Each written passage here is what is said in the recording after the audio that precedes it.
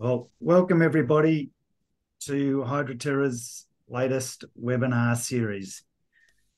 Today we've got David Dettrick, who's going to present to us about managing our waterways and aquatic ecosystems through multivariate river health assessment.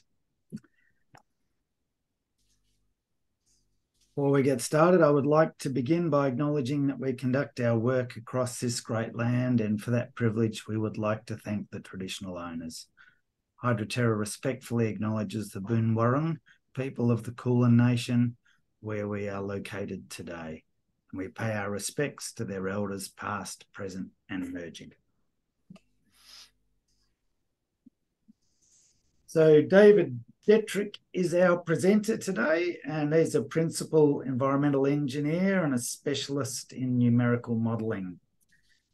So thanks very much, David, for presenting today. A little bit about David. So Dr. David Dettrick has over 25 years experience in river health and aquatic ecosystem water quality monitoring, assessment and management. He is an accredited Oz Rivers practitioner in Tasmania, Victoria and Northern Territory, and has worked for Rio Tinto, Tasmania EPA, Northern Territory EPA and Earth Systems, and has helped develop the Tropical Oz Rivers River Health Protocol, amongst other guideline development for the Australian, Northern Territory and Tasmanian governments. He has been involved in several complex system-wide river health assessment programs, including the Derwent Estuary Program, the Melville Bay Marine Health Monitoring Program, the Darwin Harbour Water Quality Protection Plan, and mixing zone management at more than 100 major industrial outfalls around the world. He has worked extensively throughout Australia, Africa and Southeast Asia. And how did David get to this position? For some of you youngies on here today, it wasn't an easy journey, lots of study as well. So David's background in education was he studied initially at Monash University, doing civil and environmental engineering. Then at UTAS, he did a Master of Science which was focused on aquatic ecology and environmental technology. And finally, he did his PhD in soil gas transport at the University of Melbourne. So a long, hard slog of education there to complement what's a pretty impressive range of hands-on experience. So without further, I nearly forgot. A couple of other things before we get started. We love your questions. So please use the Q&A button at the top of the screen to raise those questions, and I will read those questions out at the end, and David will do his best to answer them. Why does Hydroterra do these webinars? We like to share knowledge, we like to facilitate education, and we like to lead industry. Speaking of such things, we've started an education program, and our first training course, which we're doing in collaboration with ALGA, which is the Australian Land and Groundwater Association, is on groundwater sampling. So please feel free to reach out if you've got some graduates or experienced field techs who want to be trained formally in groundwater sampling, and we can run them through that course. So without further ado, I will pass over to David, and many thanks, David, for sharing some of your knowledge today. No problems, Richard. Can you hear me? Loud and clear. Excellent. Well, welcome aboard, everyone. Today we're going to talk about one of the most complex issues that humanity has to grapple with, which is managing our aquatic ecosystems with multivariate river health assessment. Aquatic ecosystems are very interesting on planet Earth because they're probably the most biodiverse habitats on the planet, and they're also the smallest in area and generally the most impacted because all people need water everywhere around the world. So next slide, Richard. Okay, so this is a graphic that just sort of tries to outline the various major subjects in a classic multivariate river health program. We've got fish sampling. We do fish community sampling, so we try to get an assemblage of species from each watercourse. We also have them filleted and send fish fillets off for toxicant tissue sampling analysis in various labs around the world. We do sediment and substrate sampling as well, and again, that data goes off for ICP-MS in various labs around the world to collect metals, majors and trace elements, which are important for toxicity assessment. We also do water quality, both field and laboratory. So we're doing metals again and trace elements and nutrients. We also do an assessment of riparian and aquatic vegetation. Riparian assessments done by a terrestrial ecologist, and the aquatic vegetation is usually done by an aquatic ecologist. Then we do some macroinvertebrate sampling, which generally follows the OzRivers style framework for people who are familiar with OzRivers sampling protocols. Then we also look at climate and stream flow, usually for the 12 months before the program, just to get a feeling for what kind of climate and stream flow effects may have impacted on the aquatic ecosystem that we're managing. Okay, this presentation is going to be in two main parts today. We've got a bit of a discussion about multivariate program design and data sampling, and then we've got the engine room of it, which is data testing and multivariate analysis. Okay, part one, program design and data sampling, arguably the most important aspect to get it right before you do it. So multivariate sampling design usually invokes BACI, which is the classic before-after control impacted site selection process, and that's essential for statistical analysis of impact. As you can see in the graphic, before is basically before anything occurs. It's a more natural system upstream of the generally point source activity, point source discharge activity, such as a mine site, factory, city, waste management facility, etc. Then you have the after point, which is downstream of that activity. And you also have the impact point, which is monitoring directly at the impact. So we can have a transition between a mixing zone at the impact and the after site. And then arguably most important of all is the site in purple there, which is the control site. So when we're trying to assess potential impacts from drought or other climatic impacts, or even land use impacts, which might be upstream at the before point, we can look at the control site. Selection of the control site usually is done in such a way as that it's an area not going to be impacted by human activities, which in these days is becoming increasingly hard to find, but it's still, when you've got a good control site, it's good to hang on to it. I've got the 4 S's here, my 4 S's, which I find important in this kind of multivariate sampling design.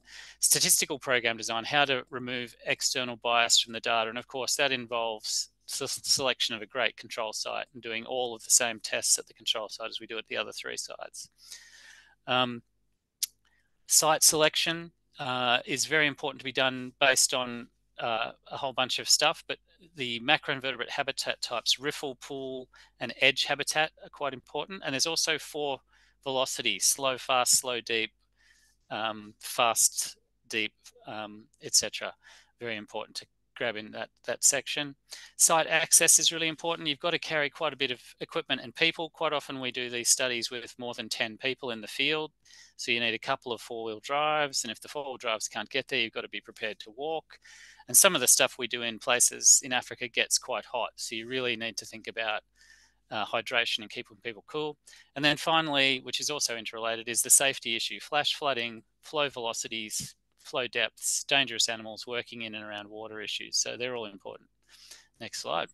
Just before you do, so how often do you actually have an adequate control site? We try to have one in every program, Richard. The key word there is adequate.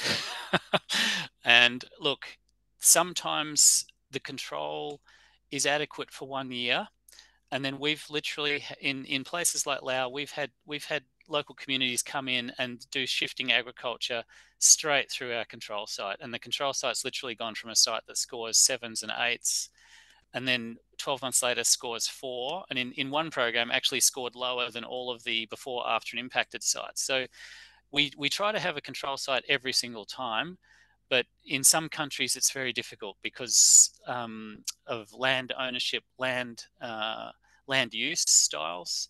Laos is a very communist tribal country, so any piece of land can be used almost at any time. It's controlled, for instance, by the 7-year farming cycle, Richard. So you've really got to try and work around that.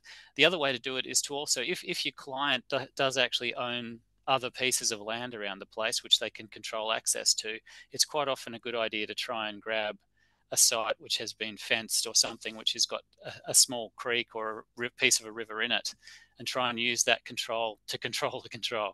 But yeah, it's a difficult thing to do, and I think as the human race becomes more and more populous, it's going to get more and more difficult. Right, thank you. Okay, climate and stream flow data, essential to really figuring out what's going on and to assess interannual variability in all of your data sets. Annual rainfall provides runoff for river flow, obviously, and can be affected by drought and wet years. You can see on the graph to the right, we've marked on the 10th percentile dry, 90th percentile wet years, and the median. And you can see there's quite a few years which are below a 1 in 10 drought. There's quite a few years that are quite wet, and these kind of things do impact. Variations in flow depth create variations in aquatic habitat area, so it can change the position of edge habitat, can change the amount of sediment in pools and riffles. Variations in flow velocity can create different sediment deposition rates. So if you've, for instance, got very low flows during drought, the low velocities can mean that you've got a lot of sediment depositing in riffles that would not normally deposit in riffles because the velocity in the riffle is much lower, and velocity in riffles is usually one of the highest velocities in a small stream. And large rivers. Climate and flow records are therefore very useful for assessing this interannual variability, and it's very important to apply them particularly to your control site data. If you've got an evident signal in your control site data, then you can use that to modify your impacted and upstream, downstream sites. Next slide. Okay, riparian habitat assessment is quite complex. You really need a pretty experienced terrestrial and aquatic ecologist to undertake this well. We always make sure we get local experts in as field team contractors because they always have the best knowledge of sites. You can very quickly and easily get some detailed data about, change in your riparian habitat. And that's one of the most crucial things to know about in relation to what's happening to bug communities in the river. And you can see, you can make quite good graphics like we've got on the right there, where you can see slight shifting change over the years from habitat loss, and also in some cases from quite large droughts. We've been sampling sites recently that have had some pretty big droughts, 1 in 50-year droughts that have spanned over 2 to 3 years. Next slide, Richard. Okay, the visual aquatic habitat assessment is focused around the actual aquatic ecosystem of the river itself. We always use the AusRivers Visual Habitat Assessment Protocols, and that's derived from various US EPA visual assessment protocols, FABSIMS, and a few others. There's a long history of development and research in this area. US EPA has been doing this since the 70s. Australia's been doing it since the 90s. I think Europe's finally catching up now in the noughties, and a few other places, Africa and Asia, are tending to look around and use whatever seems available for their particular use. We do a lot of AusRivers in Southeast Asia and Africa. Assessor training in this is essential. So I train up our Earth Systems guys, and we have to show reproducibility in their scores when they're assessing the ecology visually. And I think you need to do a lot of checking of their scores each year. And you need to look at things like drift, because we've found that different assessors, one thing that comes out of the statistics actually is that you can actually pick up different assessors from their different scores, and you may need to actually correct some scores. Basically, it's in the personality of a person. Some people are very optimistic. Some people are less optimistic, and their scores kind of reflect that. Some people also even like different colors, Richard, which is extraordinary, and they'll score areas that have a particular color regime differently to another area that has a different color regime. So there's all sorts of stuff to look out for in that. Next slide. So before we do, so if someone wanted to get trained up in that methodology, do you know where they can go? Yeah, eWater is running various AusRivers training courses for Australia. And it is, I think that's pretty much one of the only training sources for AusRivers. If you Google AusRivers training, something should pop up. I'm certainly not current in that area, but the last time I looked, which was a few months ago, eWater was coordinating a lot of the AusRivers training packages for Australia. And there's kind of a national training package, and each state will have its own AusRivers protocol. So you'll need to make sure that you're also getting your local state's accreditation as well, which might be another training course entirely. And you said there's bias in the way they collect it between individuals. It sounds like kind of tricky for you to really determine that bias, like unless you're duplicating up on the same plots you're assessing. Yeah, and this is where having a ton of photography really helps, Richard. So I encourage the teams, I mean, I'm always with the teams, of course, but I encourage the teams to take a lot of photos. So one of the data sources, which I haven't talked about many times in this short webinar, is photography. Generally, we will have something between 400 and 500 photographs of, say, 10 sites to look at. Those photographs will be across rivers, upstream, downstream from each site, detailed shots of substrate, detailed shots of any kind of habitat differences, woody debris levels, riffles, pools, all the habitat types. And what I can do is jump into those photos and then check a score from a person, and then I can actually do a like a desktop scoring myself, and then I can actually compare my desktop score to their actual field score, and then we can use that to assess drift and correlate where we need to.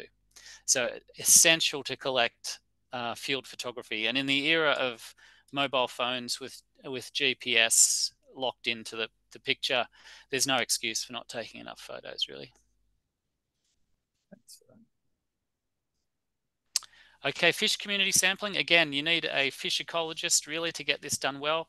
We've done it. There's two photos there. You can see there's two ways of doing it. One is electrofishing, which is the bottom image, and the above one is seine fish net collection. We basically choose one or the other based on conditions. We found in some of the remote areas of the world that electrofishing is almost impossible because high temperatures are very bad for batteries. You have a range of different salinity in the rivers and streams, and that really impacts on setting the thing up. So it can become very complex and unwieldy at times to use. And if you've only set up for an electrofisher and it breaks down, then suddenly you don't get any actual fish, which is something to really think about. So I would definitely, if I was going to do electrofishing, I would be taking nets just in case you have a tech failure. But in a lot of areas, we've actually moved towards seine fishing because that's basically what local people would use. So if you're essentially trying to work for a client or a government department and you're trying to assess river health, one of the key issues is how much of the local fishery is being consumed by the local inhabitants. And so if you're using nets and other similar methods to catch the fish, that's replicating what the locals would be doing in their spare time and possibly to get food. So it's a very good way to look at catch per unit effort and other things like that that we would use to assess the fish community. We do need to look at fish for food safety requirements. If you've got industries which are potentially discharging toxicants which can bioaccumulate, you do need to look at food safety requirements. In many places in the world, when we work in the mining sector, we find that artisanal miners are actually illegally attracted to the functional mine site, and they quite often mine upstream and downstream. And increasingly, our job is to actually separate the large-scale miners' impact from the small-scale messy impacts of the artisanal miners. Some of the artisanal miners use a lot of mercury to process gold, etc. So we're finding increasingly mercury levels in watercourses again, which is very unhappy for me because I've had a lot of experience in picking up trace mercury in the west coast rivers of Tasmania, for instance, which has come from gold mining in the 1860s, which is Very sad to see it popping up again. So food safety is huge. And because of fish migration, however, their ability to move away from pollution, we can't really use fish community data to assess impact, because as soon as there is an impact, the fish are basically gone within hours. So it's not a great way to assess impact. I mean, one of the things you can look at is presence absence. If there's no fish there when there was fish there, then obviously something's happened. But as pollution impacts in rivers are generally a matter of hours and then they're washed downstream, the fish will generally come back. So you'll just miss the pollution entirely. But there is great relationships between water quality, sediment quality, and fish tissue, which need to be followed through with. Because if you find something in a fish tissue, that can trigger a bit of research in both sediment, water quality, and other things. Next slide, Richard. Do you use eDNA? Do we use what? Sorry, Richard. eDNA. Oh, we've thought about using DNA. One of the big issues is cost for us, and the other big issue is actually customs importation of biological material. It's there's a lot of messing about to get live stuff across borders, and because we're doing a lot of work in Southeast Asia and Africa, it's just easier to basically get bugs and things like that, fish and vegetation samples actually sampled by local experts, Richard. They're quicker, faster. It's also creating local employment, which I think is really important, and giving local education and research opportunities for university people. So we have a lot of PhDs and masters people generally supporting us in the field, in the fish and in the macroinvertebrate area. And we try to do a lot of capacity building locally as well. So we don't do a lot of DNA work. If I was in Australia and doing it in Australia, I would consider using it for specific targeted issues. But it's not officially part of an OzRivers protocol. In an OzRivers protocol, you're doing a live pick in the field and you're actually picking out the bugs as you see them from a white tray for a timed period, which is often 20 minutes. And then that is actually part of the statistical sampling stratum for the macroinvertebrate procedure. So I guess the short answer is no. The long answer is yes, I'd love to. And the longer answer is, but it's very difficult to arrange. Okay, next slide. You're on it.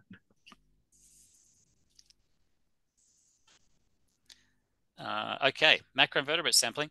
So again, we've got several protocols available for macroinvertebrate sampling. We prefer to use OzRivers because it's a really good protocol, has holistic training, and you get the people who are trained up in it get a certificate saying, I can do OzRivers training. We've got the 3 key habitats there on the right-hand side: edge habitat, pool habitat, and riffle habitat. You're basically using a kick net to do the sampling. And the way we do it is we reduce our 100-meter stretch of river, which is the site that we're trying to monitor at all 4 sites, the BACI system. We try to take that 100-meter piece of river and we break it up into 10-meter representative sections. So if there's 2 pools in that 100-meter section, we try to do 5 meters in one pool and 5 meters in another pool. If there's 3 riffles, we try to do 3 meters in one riffle, 3 meters in another riffle, and 4 meters in a bigger riffle to try and represent those different habitat types within our 100-meter representative patch of river. The great thing about bugs is they move very little. They're demersal and immobile generally. Quite often bugs will only move 1 to 2 meters within their riffle or edge habitat during their larval phase. They're seasonal, so they tend to breed in either spring or autumn planetarily, which is interesting. And they're also at the family level, there seems to be very similar species globally, which is also a really interesting thing that I've realized in the last 5 years, particularly when I've re-looked at some of my bug samples from Africa and Asia and Australia. They're at a family level, the niches in ecology are all filled by very similar bug types. So it's interesting. And as a result of them not moving very much at all during their life cycle, they're very useful for detecting water quality related impacts for up to 6 months after a pollution event, which is fantastic because, as you would know if you do water quality sampling, within hours a pollution event can be gone from a river. So if you're not there when it's occurring, exactly when it's occurring, you're not going to be able to pick it up with a conventional field water quality test or a laboratory water container, because it's going to be gone. And I've seen this happen. We've seen some artisanal mining where a bulldozer pushes a whole range of dirt into a river, and it will be red for 10 minutes, and then suddenly 10 minutes later it's clean again. So it's quite extraordinary. But an event like that can actually completely change in a macroinvertebrate community entirely, and you can actually look at it and then figure out what's happened in terms of what was in that sediment cloud elementally, using these kind of multivariate analysis systems. Next slide. Okay, pool, riffle, run. For people who don't understand aquatic ecology very well, it all comes down to these aspects of a stream.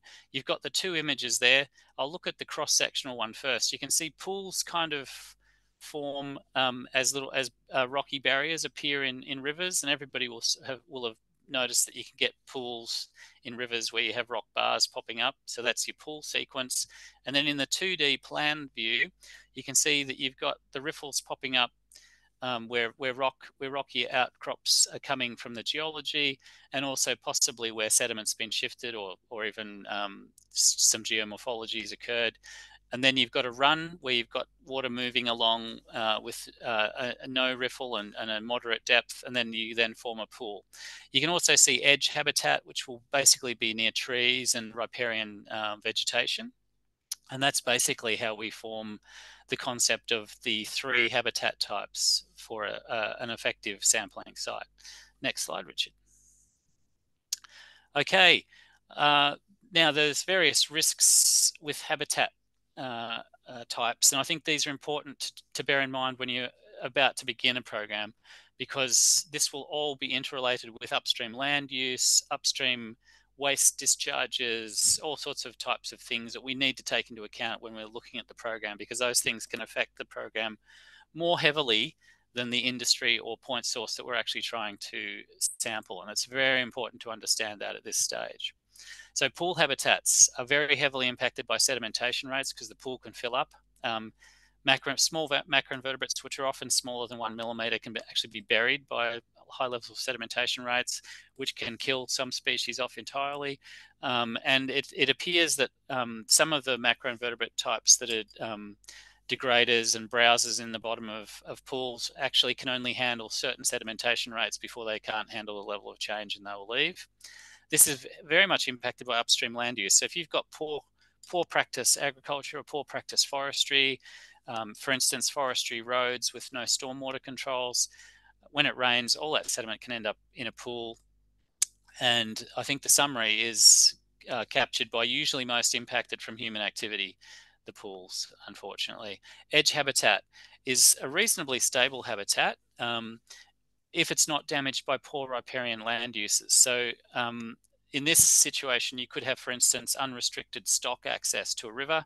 The stock with their hard hooves can walk across down to the river, smash down the banks, and kill a lot of the vegetation around the river, which immediately degrades the edge habitat quite strongly. You can also have weeds that can affect edge habitat as well if the weeds overwhelm the edges. Edges are classic disturbance ecosystems, so weeds are very attracted to them. And edge habitat can also be affected by water depth. So if you've got long-term drought or long-term floods, you can have very interesting impacts on edge habitat and macroinvertebrates communities. Riffle habitats is usually the most biodiverse habitat that we sample after edge. Riffle's often the most stable because it's less impacted by land use. So riparian changes don't really impact riffles because they're in the middle of the river, and vegetation removal from upstream and in the riparian zone doesn't tend to affect riffles too much either. Occasionally you can remove a large tree, and then a shaded riffle can become a sunny riffle, and that water temperature change will change the community somewhat. But even with that sort of impact, it will generally be a percentile change rather than a major change to the macroinvertebrate community found in that riffle. But they are impacted by elevated sedimentation rates. So if the riffles, I always think of riffles as like multi-story apartments. If you fill up the multi-story apartments with rubble, there's not going to be many people living in them. And I guess the riffles just like that. Once the sedimentation rate goes up too high, you've got a problem for the riffle. Next slide, Richard. Sediment sampling. So we do composite sampling across the 100-meter stretch of the river, usually 20 to 30 sites. Again, this is based on access, velocity, safety, etc. We have to pre-process it for a laboratory in the field. So we generally put it through a 1 mil or 2 mil stainless steel sieve or something equivalent to try and separate out sand grains from what's being carried in the sediment. Different depths of sampling are relevant to depending on what you want to pick up. So if you want to know what happened last year, you're probably sampling shallow. If you want to know what's happened 10 years ago, you're probably sampling a bit deeper. And it's quite important to try to determine your sedimentation rates in a river to figure out what those sampling depths are. And that's an art form all until itself. Definitely gives you lots of good data on seasonal deposition and metals precipitation. Water quality and sedimentation. Sediment quality is always interrelated in a river. But sometimes with the spot sampling of water quality, the statistical relationship is not that great. And again, water quality can change quite a lot at any time.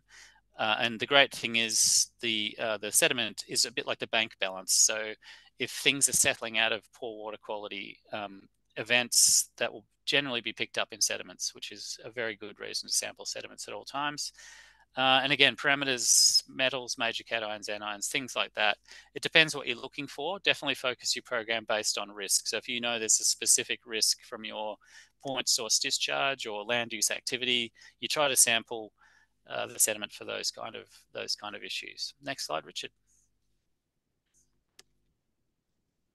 Water quality sampling, another key component of a multivariate program.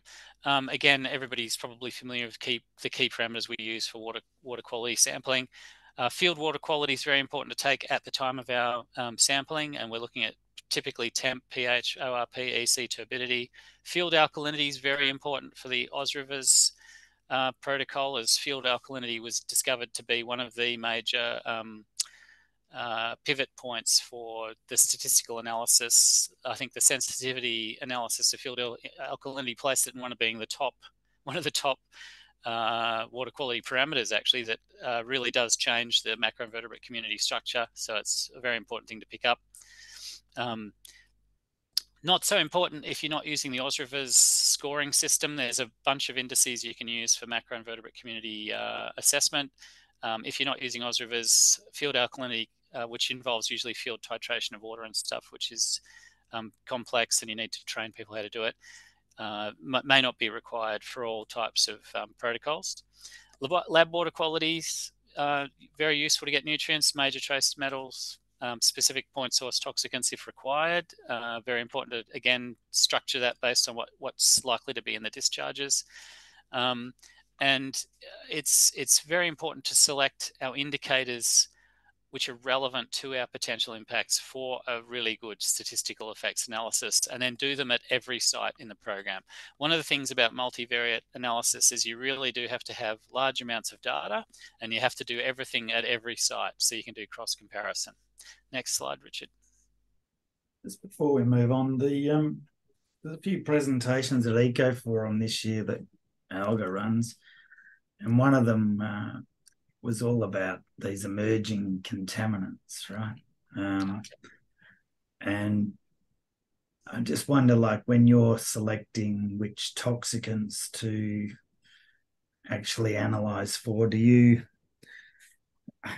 how do you choose the organic stream, I suppose? Like, it seemed to me that this chap was saying that we're really selecting them based on what it costs to analyze, and where we've got a methodology that's fairly straightforward to analyze.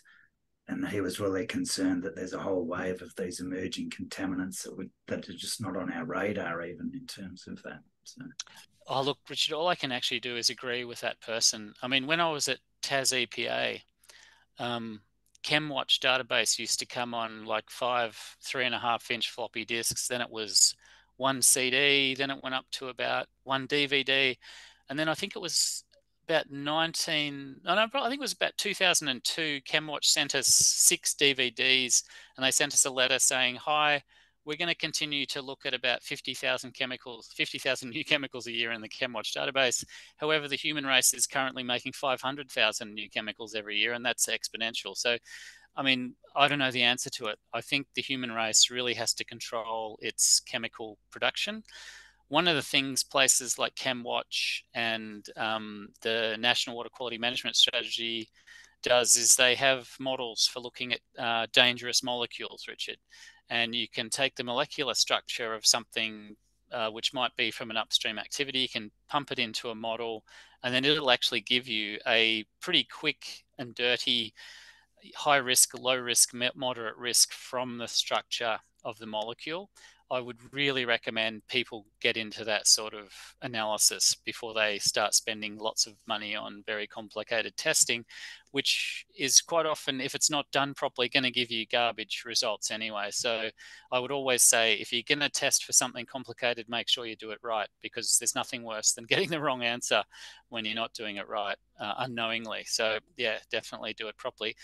And it's an invidious issue. I think there are so many new chemicals now, and there's no real way of actually being able to figure out what's going on apart from doing very decent upstream research. So I think when you're looking at managing a river, you really do have to, as a first step, analyze all of the upstream stakeholders and contributors to that river in terms of discharge and even just activity, because dust being blown off a stockpile can sometimes be a major issue. I'm thinking of the Derwent in Hobart, where you've got the EZ electrolytic zinc stockpiles with a whole bunch of heavy metals which blow into the Derwent regularly as dust from their old stockpiles. So, and that dust is in the bottom of the Derwent, and it's going to be there for a long time because the Derwent's now a controlled river, and where the EZ factory is in a part of the drowned river system, so it doesn't really get high flows anymore. It has tidal influence, but it's quite deep. So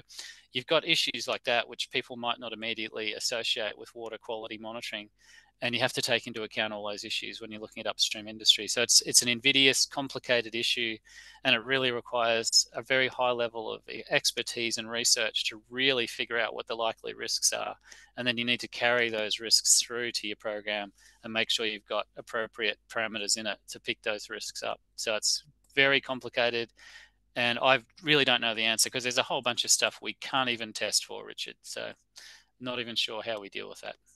All right, I might have derailed the presentation. So That's okay. It was a good derailment. I think we need to realise that, yeah, that the modern technology is really a big thing, and we can't even monitor for everything. It's an issue that I think our young people in particular really need to have deep thinks about. Okay, part 2, data testing and multivariate analysis. This is really the engine room of a multivariate program, of course. Next slide, Richard. Sorry. No, you're right. So it all comes down to statistical testing of your data. So you've been out in the field for 2 weeks, you've collected 10 sites, you've got all of the above for everything. You've got, you've got, say, 12 macroinvertebrate phyla. You've got probably 5 to 20 subfamily species. So you've got these giant spreadsheets of data. You've got all this water quality, lab water quality. You've probably got 60 parameters in water quality. You've got 60 parameters in soil sediment. You've got all your field parameters, and you've got at least probably 5 to 6 parameters of field water quality parameters at each site. You've got all of your riparian vegetation community assessment. You've got all this packs and packs of data, and you basically then have to split it up, turn it into a big table of summary data, and then start doing some statistical testing on it to make sure you've got sufficient variation in that data to justify that it's actually going to stand up statistically to testing.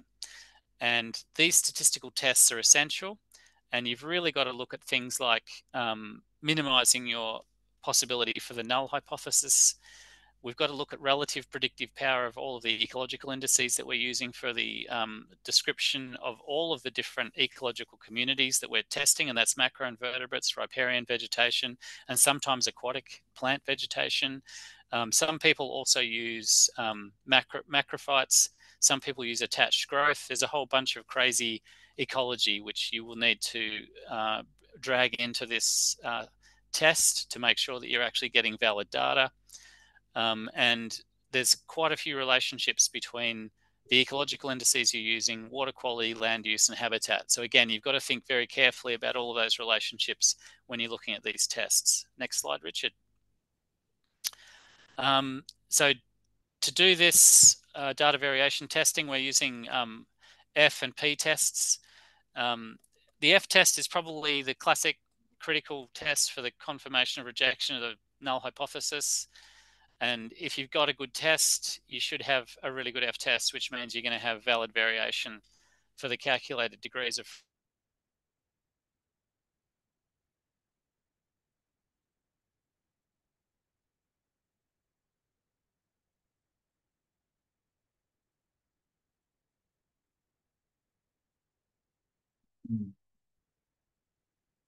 Bear with us, guys. See if we can get David back. Seems to have dropped out. large numbers of sites but fewer numbers of parameters. You can also have difficulties with making sure you've got the appropriate levels of variation. So high relative values for the F tests usually shows that the data is good for multivariate and statistical analysis. And the p-value is just giving you a probability estimate that the calculated F value is going to be lower. And if you've got a very low p-value, and in this table below, you can see we've got a p-value of 2.8 to 10 by 10 to the minus 9, which is a pretty low probability that it's wrong. So in that one, we're looking happy. And we've got appropriate degrees of freedom within groups and between groups. And the F test is higher than the F critical, which is great to see. So this, whatever data we've applied that to, that's good data, and we can be happy knowing that it's statistically valid for our testing for multivariate analysis. Next slide. David, you did drop out for a couple sorry. of minutes there. What did you miss out on? Probably the first part. So maybe if you just introduce the F and P test again. Okay. So the F test is critical for confirmation of the rejection of the null hypothesis within your data set. And if you get the appropriate F test, you're going to have a valid variation level for your calculated degrees of freedom.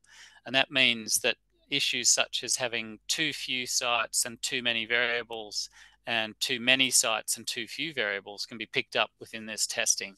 And to some extent, this has to be dealt with by an experienced practitioner when they're setting up the program in the original setting up of the program, but you still have to test it when you've done the program, because you can get crazy situations where you have seasonal drought and suddenly you don't have a great F test, and you have to then adapt your program to deal with that. Sometimes you have to drop data in order to make the multivariate assessment work, because you don't have significant enough variation in the data to actually do multivariate testing on it and get an actual result. A high relative value for the F test in the data is generally showing you that you've got a good result and that you can do lots of multivariate and statistical analysis effectively on the data set, and that will be accurate. The p-value gives you the probability estimate of the calculated F value being lower than what's estimated, and low p-values provide the good confidence in an F test. So in the table below, you can see the p-value there is 2.9 by 10 to the minus 49. So that's a very low probability. The F test is higher than the F critical, which basically means that this data set we've tested here checks out as being good quality, and we're going to get great levels of analysis for the degrees of freedom. You've got degrees of freedom between the groups of 17 and within groups 214. So that's generally a pretty good sign of a good program. Next slide. Okay, choosing appropriate indices is super important for our ecology analysis. And you can apply them to all of our life, riparian life, fish life, macroinvertebrate life. There's many indices around. There's diversity, abundance, richness, ASPT, which is good for sewage and landfill. BMW we use in Asia quite a lot. That's great for nutrient impacts and also picks up sewage impacts very well. And then, of course, we've got our OzRivers systems, which are good for toxicants, good for all-round impacts, but they're only really set up for Australia and Indonesia. And you can adapt them for other environments, which is what we tend to do at Earth Systems. We can test these indices by looking at linear regression models, and you can see here we've got one model down the bottom there, which is richness versus signal. That's got an R squared of about 0.42, which is good, whereas other things such as abundance versus richness, richness versus phyla, and abundance versus ASPT, for this data, those indices weren't as good. So we're suddenly thinking richness and signal is probably not a bad method of analysis for this particular data set. Next slide, Richard. And another great test is similarity testing to look at the suitability of various parameters for assessment as well. So we apply them to all of our multivariate parameters. This is very complicated, this method, and sometimes requires large amounts of processing power to do, depending on how big your data set is. But in the one to the right, you can see a stripped down system where we've got quite a few indices, richness, phyla, etc., set up with field water quality, so temperature, pH, ORP, DO, and AC. And you can see from that that data set that we've got our pool, riffle, and edge indices coming up as being extremely interrelated with the water quality indicators, which is exactly what you do want to see. Whereas BMW, PTI, ASPT, True Diversity, Shannon, and Simpson, they're off to one side. So they are similar, but they're only at a similarity of about 0.1, whereas our edge, pool, and riffle indices are at a similarity of about 0.8, which is extremely similar. And that means you've got a great data set in those indices. So you'll tend to use the pool, riffle indices that you've got to do the analysis on the major system effects. Lots of tests for similarity are available, like Bray-Curtis, which we've used here on the right. Next slide. Okay, spatial mapping is extremely important because we've got upstream, downstream land uses. We've often got multiple BACIs in a situation. You might have upstream and downstream at multiple sites like we do in this picture, and you might have a reference site as well, which we do in this picture. So it's incredibly important to see what's going on. You can quite often see increases and decreases in water quality as you go down the river system, which you've got here. As you can see, in the middle of this river system, you've got a score of about 5.09. Then it declines because of particular human impacts in the creek, including quarrying and sand mining. Drops down a bit further as a result of some downstream artisanal mining, and then pops back up later on to 5.1 because the river's had long enough to recover, and the tributary to the north has delivered some good quality water with a score of 5. So you can see that it's really essential to look at spatial mapping. And I really can't recommend that enough, especially where you've got complex land uses. So in Southeast Asia, as you probably are aware, any catchment you can point a stick at will have so many different activities going on. There'll be upstream grazing, agriculture, forestry, heavy industry, all sorts of stuff. And you need to really look at these scores carefully, because at each point in the river, you might have a particular upstream impact, which is causing that result. Next slide, Richard. I really should have got that glass of water. Detailed impacts and effects analysis. Now, this is one of the really strongest tools that comes out of the multivariate macroinvertebrate style and ecology style analysis of a river. You can see on the right-hand side there, we've got a way of providing the indices there. We've got phyla mapped against indices scores. And when we use that 2D framework, we can actually break impacts down into these, what we call the quadrant system. You can see where we've got near natural conditions, where you've got high levels of phyla and high levels of indices scores. You're looking at a near natural system, which is a relief. You sort of think, okay, this river's within some sort of natural tolerable range. But then once you start having phyla dropping off, or indices scores dropping off, you're jumping into things such as specific toxicant impacts, where you've got low levels of phyla but high scores. So you've got specific toxicants only impacting specific species, which is a really interesting signal to come out of the whole system. Or you can have low scores and low phyla, which means you've probably got all-round impacted water quality, or even riparian zone massive land use impacts, which is something else that needs to be managed differently, where rather than worrying about water quality, you're really having to go back to step one and say to people, okay, you need to fix your riparian zone habitat, because there's so few trees left there that the ecology is suffering, fish numbers are dropping, bug numbers are dropping. And then, of course, you can have the fourth possible outcome, which is high phyla, low scores. And that's a classic situation you get from salinity and habitat impact. So if someone has really messed up the edge habitat by having stock access, for instance, that can very, very frequently push a stream section into that zone. the grey zone, as we call it, where you've just got scores that are much lower than they should be, but you've still got a lot of bugs hanging on in that habitat type. Next slide, Richard. Okay, now one of the penultimate things that you can do with this kind of detailed multivariate analysis is actually work out things like upstream land use relative contribution to index scoring. And you can see here we've prepared a pie chart which gives you the relative impacts of each of the upstream impacts. So you've got things like, being able to put an actual percentage on the amount of impact being caused by things like industry, townships and their landfills, agricultural impacts, things like sand mining in this particular river was found to be one of the biggest issues for their local area we were monitoring in. So it's incredibly useful because when you're giving this data to a government, they can then say, okay, this is how we're going to have to split up our budget. This is how we're going to have to apply the effort. This is where we're going to be pushing the wheelbarrow. For instance, rather than immediately going to see industry and saying, hey, we need $1 million to fix this problem, they're probably going to be saying, hey, wow, township and agriculture are big stakeholders in this problem. So they need to be at the bargaining table as well. So it gives you the ability to do some really interesting follow-up recommendations for clients and for government departments. Sorry about that, just coughing a bit. It's a very powerful technique, and I can't think of any other way that you can really back this kind of information up statistically without using multivariate river health assessments. Anyway, next slide, Richard. David, do you want to grab a glass of water? No, I think I'll make it through the end, Richard. Okay. I could have a bit of a break in a minute. All right. So maybe I'll do the key take-homes while you grab a glass of water, if you like. Okay, shall do. Thank you, Richard. So what have we learned from David today? Well, certainly learned a lot. In terms of program design and data sampling, well, clearly it's very important to get that bit right. This concept of before-after control and impacted site selection is essential for statistical analysis of impact.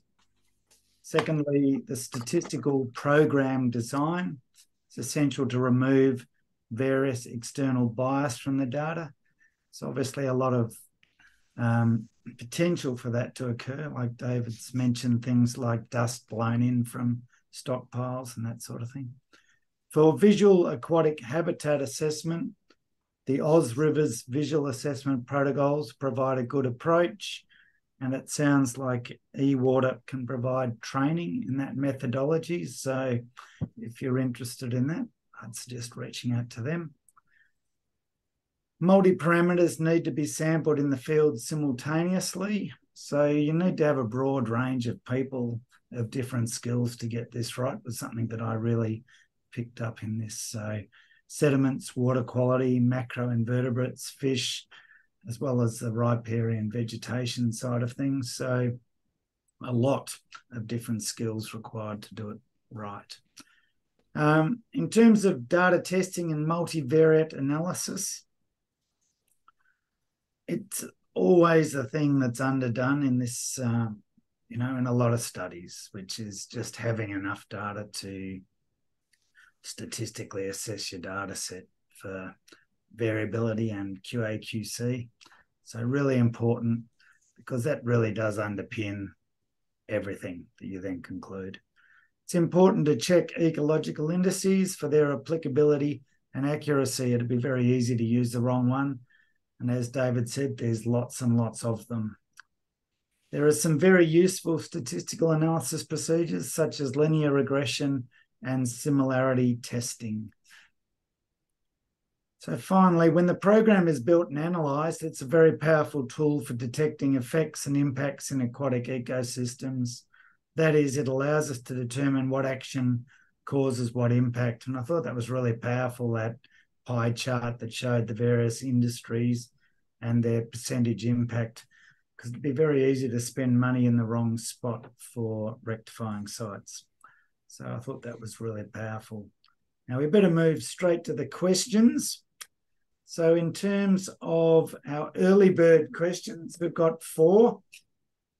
First one, has this work been or is it being developed as a method for regional water accounts under the Accounting for Nature framework? David? Yeah, so we thought it's probably not. I don't know for sure, but I would certainly recommend that it is being used for regional water accounts under the Accounting for Nature framework. We very probably collect enough data to use these kind of approaches to do this work, but I can't be sure that it's going on. Okay. Question number 2, I think we might have covered this in the presentation. What statistical methods can distinguish upstream, downstream differences in water quality? Yeah, so really, I think the importance of a good BACI design is really the answer to that question. If you've got a good control site, you can really measure the differences in upstream and downstream seasonally, through time, and also individually, which is quite important, because the upstream impact should be close to what the control site is. If something changes in the upstream site, that can be quite often very responsible for the downstream changes as well. And that's the key point, is to have a control site which is in a completely separate river, not impacted by any of the same land uses or other issues, point source discharges, etc., in your monitoring program. And again, that really is the rub, and it's also the tough thing to get right, because control sites can be impacted themselves. So selecting a good control site that has little human potential impact is essential and difficult. So where can this go wrong, I suppose? What are the pitfalls in this method? Yeah, look, I'd say the pitfalls are really, Richard, that it is very complicated. There's a lot of different people involved. There's a lot of specialist inputs. So I think the pitfalls are not employing experienced people to do the work. You really need people who are top of their game in all these areas. You need to have very good communication. I think if you've got people off in their ivory towers and they're all siloed into different functions within the project, you're going to possibly have pitfalls because people aren't talking to each other about what each different team needs. So communication is extraordinarily important. Getting the right experts is extraordinarily important. And then following good procedures in the field. So having established protocols, well-trained people, knowing the limitations of your people and knowing the limitations of your laboratories is also incredibly important. So working very closely with your home laboratories. So finding out the limitations of your lab, finding out things like, detection limits and stuff are all essential, and then feed back up into the major program. And they're pitfalls if you don't undertake or if you don't have an answer to those issues. They're major pitfalls that can occur. Other things that can happen, for instance, I was talking about before, you can set up a spectacular program one year, and then next year you can come back and there's been an avalanche, a landslide through one of your key sites, and it's no longer a key site. That can create a huge issue if you're using a control site for interannual variability. So, yeah, there are potential pitfalls. The answer is you can't control everything, but having a backup plan is always good. So having 2 reference sites is sometimes a great idea, and we try to do that as much as we can. Having 2 or 3 reference sites is very, very useful. But again, getting harder and harder to be possible in this day and age. Okay, thanks for that. The last one of the early bird. How much data do you need to make this work? Well, the answer to that is as much as you can get. The more data you have, the better the method works. But again, it needs to be selected within a budget, so you can't have an infinite amount of data. And again, it comes down to choosing what the monitoring program needs to pick out of the system. So again, I think one of the key pieces of data you need is what are the upstream land uses and potential point source discharges and other impacts that the anthropocentric parts of the aquatic habitat are being exposed to. If you've got that data, then you can flow that data down into the construction of the entire program, including the parameters. But the short answer is as much data as possible, and I think to get it to work properly, you can pare down the system. You can, for instance, not do sediment if you want to. You can potentially not do lab water quality, but some of the data is non-negotiable. Field water quality, field alkalinity, and macroinvertebrates. If you want to do a really good multivariate analysis, you really, really need them. And without having lab water quality, you are missing a major possible source of data that can give some absolutely illuminating and targeted answers for your client or your government department that you might be doing this work for. So I think, yeah, the short answer is as much as you can get, and the long answer is, but you can strip it down a little bit. Thank you. Now we've got quite a few questions in the Q&A, so you've sparked some interest. Well done. I'm going to read those out if you could answer those. First question is from Andrew Thexton. Sampling methods such as netting may affect water quality. How is this taken into account? We do all of the water quality sampling before we get into the river to make a mess. That's probably the first way we take into account. Secondly, if we're talking about localized impacts on species, because the sampling's being undertaken so quickly when the disturbance is occurring, all of the bugs and all of the fish are still there. We tend to, after we've done the water quality and sediment sampling, we then collect the macroinvertebrates. Sometimes we collect macroinvertebrates, fish, and sediment simultaneously, just by moving to different sections of the river and using the river to flush itself as it needs to. And for instance, for fish, quite often we'll actually put a major seine net across the bottom of the run that we're testing, and the field fish ecologists will walk up the reach looking for the fish, and then they'll go and check the lower net to make sure that they've got all of the fish they're looking for. So there's a variety of techniques to make sure that you're not actually dirtying your sample, in inverted commas, and that's basically the way we do it. So you do your water quality first. Anything that's highly sensitive you do first, and then you work through into the less sensitive parts of the methodology as you go down the hierarchy of sensitivity. Okay, good. Dan Evans. Another problem with using eDNA might be a lack of DNA library data for species that David is focused on in other countries. Yeah, that's possible. Because we're working at family level, it's probably not as bad as what we would think. If we're working at species level, I think we'd be in big trouble. But family level is probably not too bad, because I think there's pretty strong genetic similarities at family level.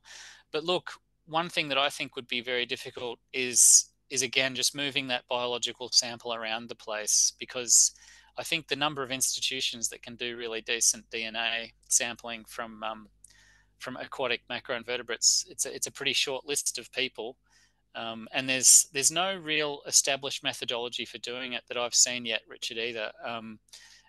Like I've seen methods varying from like throwing all of the samples into a blender and then sending it off for RNA analysis, and I've also seen where they preferentially sample the macroinvertebrates and then put them into a blender and then do the same thing. So I don't know. I think before it's a useful technique, we need to have a protocol. We need to have somebody to sit down, look at the statistics of the situation, model it, make some decisions about the statistical significance of the DNA sampling methodology itself, then finalize a methodology, and then we do it. But at the moment, it's more of a, I don't know, academic interest style thing. I think in the future, it will probably be becoming something where it's very quick. Like you can imagine, in a bright future, you have some sort of field DNA test that you can just, vitamize your bugs into, throw it into this thing, and a whole bunch of bars come up saying, here's your species list. That would be fabulous. But I think that's a few years away yet. We did have a webinar on this, must be 12 months ago. They did have some methodologies, and they did have a very comprehensive library of eDNA that they referred to. So I don't know, I might hunt that out for you. Yeah, it's a good one to look at. We do look at it from time to time, but yeah, it's a very specialist area.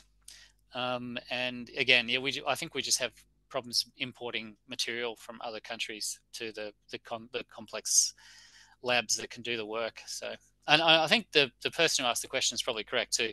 There's probably some issues in transferring species between continents. Like I'm not sure the DNA will be exactly the same. So that would be something we should definitely look for in that presentation. It might be an Australia-based thing. All right, we'll move on from that slightly contentious topic. Next one's from an anonymous attendee. How would you quantify whether harm is trivial or non-trivial from the water quality perspectives that you assess? Well, luckily that just comes naturally out of the program.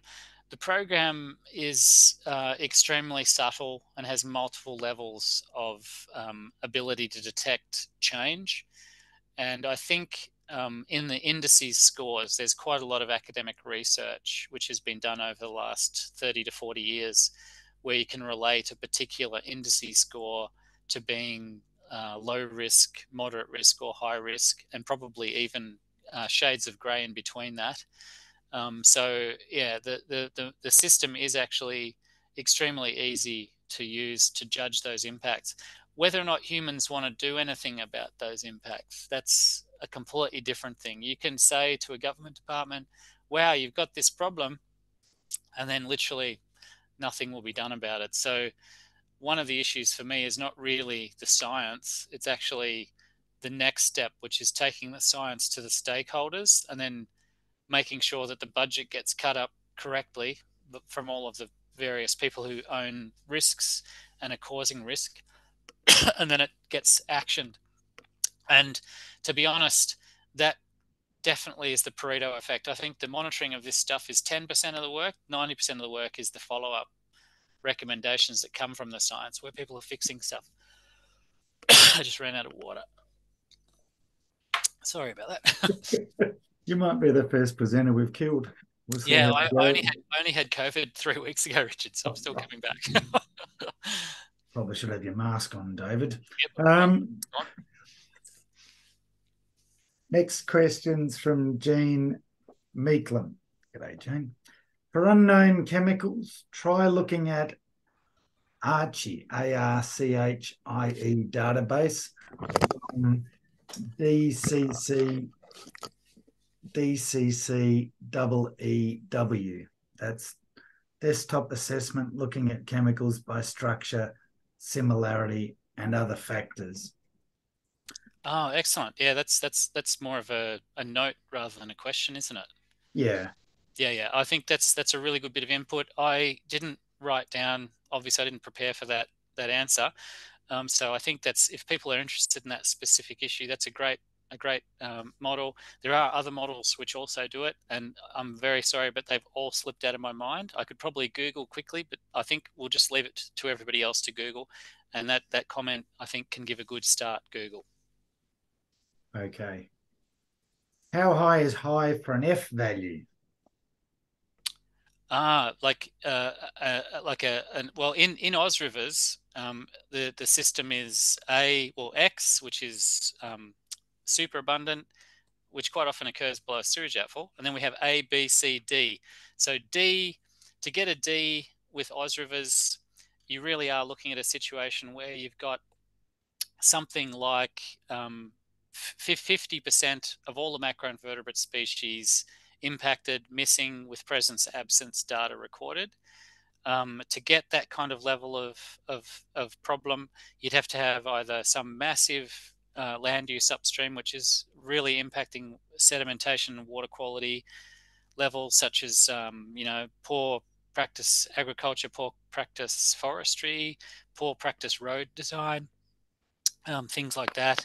So it would be something that's highly impacted. You'd also have to have multiple missing parts of the riparian zone.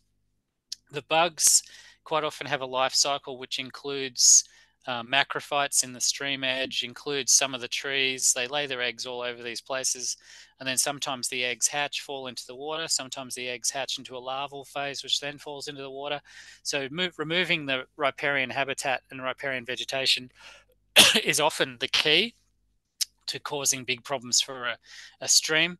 And there's plenty of streams that I've monitored where the water quality is actually quite good. Like it's possibly at a 95th percentile, 99th percentile level of toxicants based on the the National Water Quality Management Strategy and ZEC guidelines. But then for some reason, the macroinvertebrates are missing. And when you look carefully at the surrounding land uses, it's because the surrounding land uses are very poor. But yeah, to get a D, you really do have to have a bunch of stuff missing from the ecology. All right. Next question, another anonymous attendee. Do you have any general go-to transformations for biotic and abiotic data sets prior to assessing similarity and dissimilarity? Yeah, look, there's quite a few transformations. I think I I tend to follow the protocols for various indices, and I think throughout the talk you saw me throwing back a few times to things like BMWP tie, ASPT. We've used the Ozrivers stuff. We've used Signal. There's a whole bunch of standard ecological indices which we'd use for transforming data. We have used things like twin span style analysis, which is a statistical ecological function for looking at community similarity and variance. You've got things like similarity analysis with Bray-Curtis. There's a swathe of other similarity and difference style functions which you can look and apply to your data. And then I think you can actually select parts of your data after you've done that kind of analysis and create sub data sets, which you can then do even more detailed variation assessments on to get much more focused results. And when you've got huge data sets, that's a very, very important process. So yeah, there's a whole bunch of ways of doing things. I tend to use data transformation based on the data itself. So it's very difficult to say, look, here's one way of doing it, because as you investigate the data, you find out something different in nearly every data set. You can even be looking at the same river from like 2022 and 2023, and you'll see different indices, different trends in the data actually result in different systems being useful for really picking up the precise, fine-tuned aspects of the analysis. Like if you've got scoring shifts where you've got scores of great difference, that's always the thing that you want to pull into the program. Variation is really important. If you've got a scoring system which is giving you zero variation, there's not a lot that you can say about it in any real relative terms. So it's really about sorting through your data, checking it for QA/QC, looking for variation, looking for the issues and the indices which have the most variation in them, and then really nutting down on those and figuring out why. Thanks for that. Are you happy to keep going for about another 10 minutes or so? Yeah, for sure. Assuming my throat doesn't Yep. give in. Subject to that. Yeah. If you see me fall over, Richard, just end the thing quickly, please. A little eulogy for you. All right. Next question's from David Bassetto. Is it possible to get the copy of the PowerPoint presentation and the video recording? Yes, if you log into our website on Monday afternoon, we will have the recording up there. There's all the recordings of all the webinars. It's under the webinar heading, and they're all there with the video. So feel free to grab that. Next question from Rain Reddy. Rainy, maybe. Has this been done for the Murray-Darling River, where it is really needed across states? That's a good question. That is a good question, and the answer is I'm going to give it pretty much a yes. Not exactly the same system that we've used at Earth Systems, because our system is very complicated and includes probably one of the largest collections of simultaneous data that I can think of. There's a lot of programs like the Derwent Estuary program springs to mind, where, yeah, they collect sediment, but they collect it at a different time to when they collect macroinvertebrates. They collect water quality, but they collect it at a different time to when they collect sediment. So I think it's the simultaneous collection of data that we do at Earth Systems, which provides a really great snapshot of what's really going on. When we apply that to the client's data and the government data, which is long-term and probably regular, like monthly or similar time steps to that, you can really slot the data that you've got on the day into that data, and it gives it a great context and a great level of analysis that's not possible in any other way. And the Murray-Darling does have AusRiver's programs done on it, and it is part of the National River Health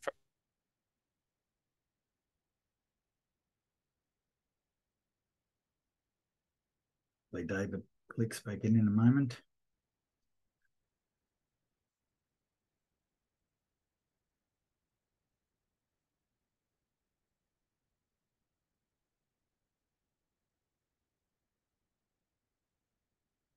again, Richard. Sorry about that. You cut out there for a minute. Yeah. Anyway, so Victoria has its own AusRivers protocol. So Victoria used to have its own kind of like Victorian river health assessment based on bugs and macroinvertebrate assessment as well. So you can Google for those kind of things to see this kind of work being done in Australia. But again, I don't think you're going to see programs where they've taken into account as many issues as what we do. The stuff we do at Earth Systems is quite often based in the mining sector. So the discharges we have in the mining sector are highly technical and highly complex, whereas a lot of the work that's being done in the Murray-Darling Basin is aimed towards agricultural and other land use style impacts, which are different types of impacts which can be picked up different ways. So you would probably not need the type of complexity that we have in our systems. I'm not sure, for instance, that they take fish tissue analysis into account in the Murray-Darling work, and I'm not sure how complicated they undertake sediment sampling in that program either. I think they really are just looking at riparian zone habitat and bug scores for that sort of national river health stuff. Hopefully that answers that. And I could be wrong, so if anybody knows more about that, feel free to chime in. You better not be wrong. That's a fine answer, David. Next question from Rainey Reddy. Have you observed any clear impact of climate change in the river ecosystems you have worked on? Yeah, I won't say climate change, but I will say climate variability. As I said before, we've got clear signals of drought. We've got clear signals of flash flooding. We've got horrendous levels of flooding that actually modifies stream beds and takes out entire sites that have been monitored successfully in previous years. And there's literally missing pool habitat and things like that. You've got vast ecosystem change. Yeah, I think we have climate variability impacts. That's why we need control sites, because the issue is the world is a dynamic place. You can have a 1 in 1,000 level, rainfall storm up catchment of your target river. There's no doubt the river will be a different river after that 1 in 1,000 year rainfall than what it was before. And hopefully your control river is not as impacted by that rainfall event, or even better, you have 3 control sites.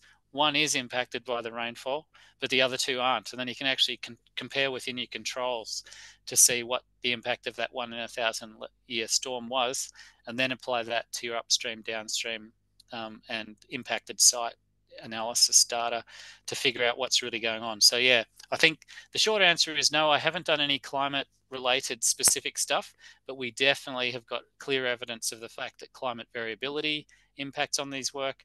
And if climate variability impacts on the work, then there's no doubt that climate change will shift results through time gradually. And we need to start looking at that as we move into these SSP 8.5 times that we're living in. Do you ever do that? Do you ever do projections based on the long-term climate change modelling that's been done? I do, Richard. For many clients, I actually derive statistically downscaled future climate data from anywhere between 2050 to 2200. Very complicated stuff. And we've just moved from CMIP 5 to CMIP 6. So instead of having 40 general circulation models to do this work on, we now have about 170. And we don't just have, I think we don't have 3 or 4 scenarios anymore. Now we've got about 6 or 7 climate scenarios. It starts at about SSP 1.1 or something or other and goes up to 8.5. In the old system, CMIP 5, there was only a few fewer ones. I think it was RCP 2 up to RCP 8.5. One thing I'd like to actually ask the group rhetorically is, should we have SSP 10? Because do we have evidence that we're even going to achieve 8.5? And 8.5 is our current trajectory. So, it's not very optimistic, but maybe we need an SSP 10 to come out of the IPCC modelling. They're going to have trouble answering that unless they write in, but yep. Let's move on. If there's anyone from the IPCC on the call, we'd love to hear from you. Next question from Dan Evans. Can David please elaborate a bit on the relative contribution to aquatic ecology effects approach? Guessing some form of mixing model, cumulative impact analysis would be required because localized observed riverine side impacts might not necessarily be due to localized land use or contaminant sources. Golly, that's a complicated question to pull apart. I think, again, the short answer is you really need to take into account every single piece of data that you can collect at a particular site. So you need to look at immediate land uses in the riparian zone. You need to even look at change, such as shading of river systems and things like that. Then you need to look beyond the riverbanks into what's happening immediately outside there. So farming, agriculture, industry, whatever's going on. And then, if you are aware of the fact that industry is using a mixing zone at a site, I probably would avoid the mixing zone. We know the mixing zone is going to be an area of reduced environmental values. What we really want to know is that mixing zone sustainable, and what size is the mixing zone? So I would probably recommend doing this kind of work at the edge. Usually mixing zones have an agreed size, and let's put a site at the bottom edge, let's put a site at the top edge, and then let's try and actually figure out, is that mixing zone causing an impact? But I don't think I'd use this sort of work to detect impacts in a mixing zone per se. You can easily do that, but I think once you're in a mixing zone, you have continual toxicants arriving in the ecosystem. And I think probably the better way and the more,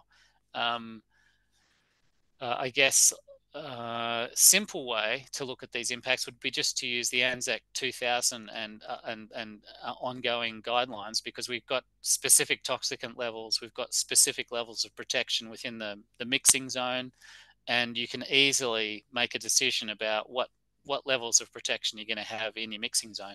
You could do an OzRivers program to validate those levels. So like if you're saying, hey, outside my mixing zone, there's a 99% level of protection, you could easily go downstream, do OzRivers, and then figure out if you've got 99% protection and things like that. And you could also do the OzRivers program within the mixing zone. And if there was a level of protection within the mixing zone, like say they were using 80th percentile or something in there, you could probably use it for that.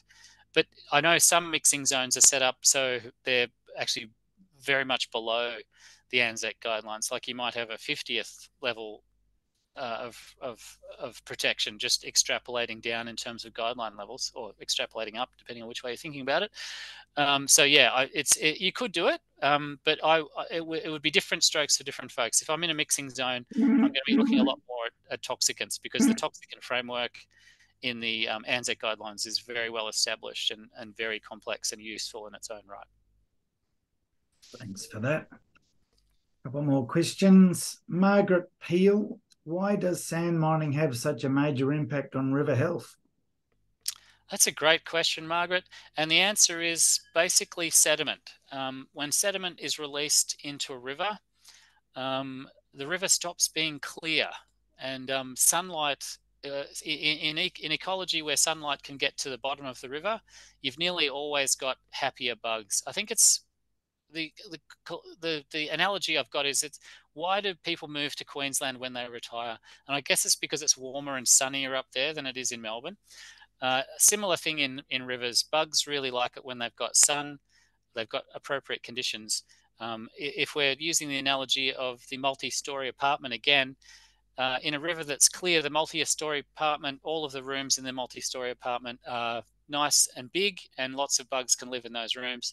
Once you start having sediment arrive from things like a sand mine, the rooms in the apartment fill up with sediment, and you've got less room for the bugs. You've also got less diversity in the bugs because most bugs have gills, just like fish, and sediment loading and turbidity levels on gills are only survivable to a certain point. So very sensitive species like dragonfly larvae, mayfly nymphs, things like that, their gills are going to be impacted by sediment very quickly indeed, and they will be not in that ecosystem. They'll be gone from sediment pollution. So sediments and sand mining are interrelated, and unless the river has natural levels of sediment in it already, higher levels of sediment are going to cause immediate change. I think there's been a couple of papers written in Australia about things like major stock crossings in major river systems, where they've done Oz rivers upstream, downstream of major stock crossings, and they've discovered that a major stock crossing will actually influence the seasonal Oz rivers scores. So yeah, sediment is a really big player, and therefore appropriate land use and good quality, or not good quality, good practice land uses are essential to maintain the health of our streams. By one of the main things is removing sediment, and that's why there's been a lot of work done in the last 20 years on stormwater design and stormwater quality, because stormwater carries a lot of sediment, which impacts on our ecosystems in a very big way, probably more so than point source discharges, because there's far fewer point source discharges than there are stormwater discharges in most rivers. Very good. Okay, last 4 questions. I think we'll call it a day after that. Will Macbeth in classic BACI, BACI, BA refers to before, after. In the temporal context, but your BA, David, refers to levels of the spatial comparison additional to impact and control. Broadly, how would you then monitor through time? Maybe Dookie, DUCI, would be a more accurate name for your spatial design. Yeah, it could well be. That's true. I always think of BACI and MBACI as being in that particular annual sequence, either in spring or autumn. And I think we analyze stuff interseasonally and interannually through time, because that's incredibly important to see if there's drift in our control data particularly, and also to see if we need to apply any sort of drift from controlled data into the actual effects data. Having said that, I think, yeah, all I can do is probably agree with that assessment that our the levels of analysis that we've got in some of our sites where we have multiple years of analysis is definitely a different level of temporal analysis. But having said that, I've done many jobs like this where we're just in that river once, and so there is no real temporal aspect to it. We're just giving a government department or a natural resource management agency or an industrial client a single data point, which then they're taking into their management systems. So yeah, sometimes yes, sometimes no. Thank you. Jean Meeklin has sent through a link to the Australian Regulatory Chem Informatics Engine. So, oh, fantastic. Another great link. Yeah, thank you. I will circulate that through to you, David. Paul Webb, Murray-Darling Basin has done what they call a Sustainable Rivers Audit, which has included Oz Rivers bugs. Sampling has been intermittent and is currently being redeveloped to also include non-biophysical indicators. So there you go, David. They're following in your fine footsteps there by the sounds of it. Yeah, I think one of the things they're doing, Richard, is they're trying to bring in more human activities. I think so, land use style things into their assessment system, which I think is great. We need to do that definitely in Australia. There's so many people using the river for so many different things. Yeah. Last one's an anonymous one. how do you account for lab holding times when working remotely in Tanzania, particularly for nutrient? The short answer is, well, you can't really. Quite often we will be in a situation where the preferred lab holding times are exceeded. The ice has melted in the esky. The samples have probably got up to the same ambient temperature as the air temperature.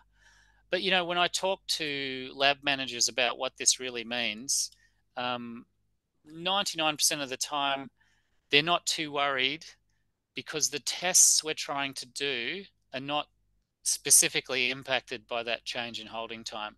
So again, it gets back to my comments about talking to your lab. If you know the program you're going to do, you need to talk to the lab and say, okay, I'm going to exceed the holding times of this, and this. What do I need to do? Should I monitor for that parameter? That lab manager will then give you an extremely detailed response about the potential impacts on your data, the potential impacts on the reliability and quality of the result that they're going to give you.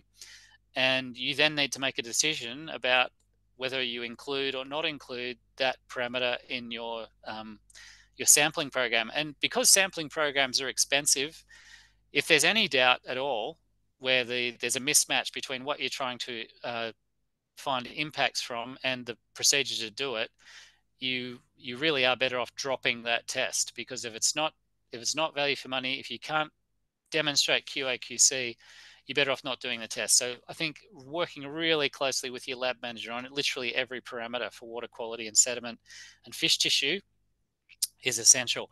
But we've found over the years that because of the things we've been looking at, we are really able to adjust our programs based on withholding periods, sample preservation times, and all those kind of things to make sure we still get great results. One of the things, for instance, we don't do because it's just too much for us is acidifying samples in the field. We just don't do that. It's too dangerous. We've got so many things on our mind. We don't want to splash HCl on ourselves in the field, so we just get pre-dosed lab bottles. We change our approach to try and make everything as easy as possible by working really closely with our lab guys. And it's astounding when you start working closely with really experienced lab people, they generally have a solution to pretty much every problem you throw at them. So yeah, just communicate, tell them what the problems are, and they'll generally have answers. The second part of that question was, I'm interested in local macro specialists and keen to find out if you align with a university there. So that's in Tanzania. Oh wow, Tanzania! I'll have to take that on notice, Richard. We do have a guy in Tanzania, but I can't remember who it is because it's been about 5 years since I've been to Tanzania. So yep, I'll have to maybe take that one on notice. The anonymous attendee will have to reveal themselves. Perhaps you'd like if to they can email just send us an David. email, we can stay anonymous. But they'll just have to send me an email. So if you can send them my email, Richard, I'm happy to respond to Tanzania. I think your emails on this. Yeah, we have Earth Systems has an office in Kigali, in Rwanda. So I think we have a guy there who'll be able to tell me this answer pretty quickly, because I've completely forgotten, and it would take me a bit of messing about to remember. No worries. Well, that's it for today's webinar. Thanks very much, everyone, for attending, and a really big thank you to David. David, that was excellent, and obviously you're a real specialist in this area. And a big thank you to Earth Systems. That's the second webinar in this webinar season. So many thanks for your contribution and sharing your knowledge. No problems. Did we go very far over time, Richard? Well, we always go over time. Good. This time we've only gone half an hour over. So brilliant. Comprehensive. Excellent work. All right. Great. I'm happy. I hope everybody else is happy. And if anybody has follow-up questions, feel free to email them to me, and I'll try to deal with them as they come through. Thanks, David. Really appreciate it. Thanks, Richard. Thanks, everybody, for coming. I'll see you later. All right.